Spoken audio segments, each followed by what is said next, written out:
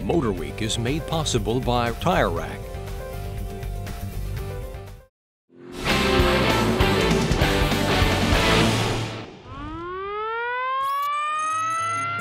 There aren't many places we haven't been sniffing out that beautiful gasoline fragrance.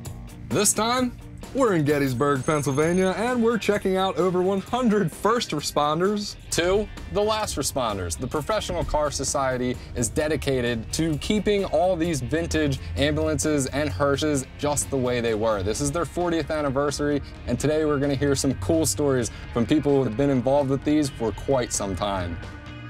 The Professional Car Society started back in 1976 when a small group of people decided that it was time to focus on having these cars earn their spot in the collector car hobby.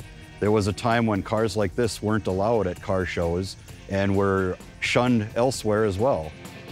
This is the largest club of its kind. The reason the folks here have their own story is because no two cars are exactly the same.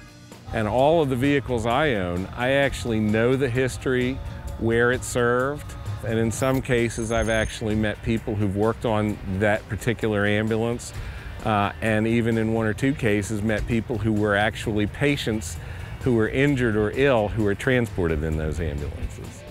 You'll see many Cadillacs, Lincolns, Buicks, and Oldsmobiles, but they never built hearses or ambos. There were bodybuilders such as Superior, Miller Meteor, and Flexible who custom-built the required body on a mass-produced chassis. This ambulance was brought back from the dead.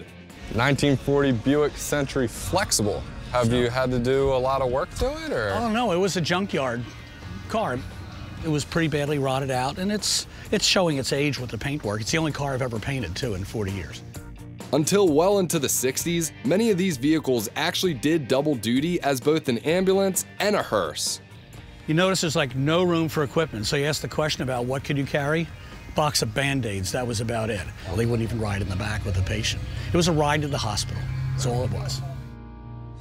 This man drove further than a hospital ride, making a 500-mile trek from Canada. His hearse was ridiculously stunning.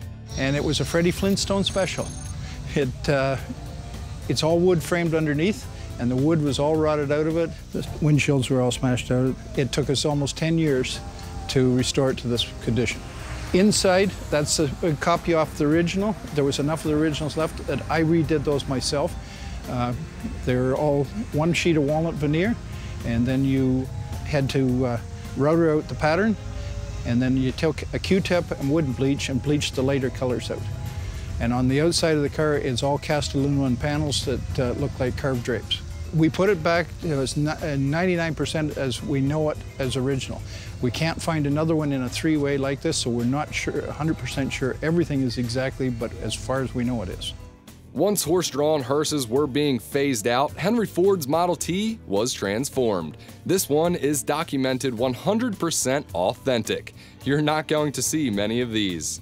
I've known about this particular hearse since I was about 7 years old and just always liked it from the time that I saw it. A fellow that owned it passed away, and a couple years after he passed away, the family contacted me, and so it's kind of fulfilled a lifelong dream to own this hearse. Perhaps it's the adrenaline from a siren screaming down the road, or the handcrafted detail put into these vehicles. They're all about saving and celebrating a life. I couldn't define beautiful any better. So if you're alive out there, it's easy to see that these people are dead serious about their hobby. Now, if the hearses still give you the heebie-jeebies, I just want you to understand that one day, we're all going for a ride in the back of one of these.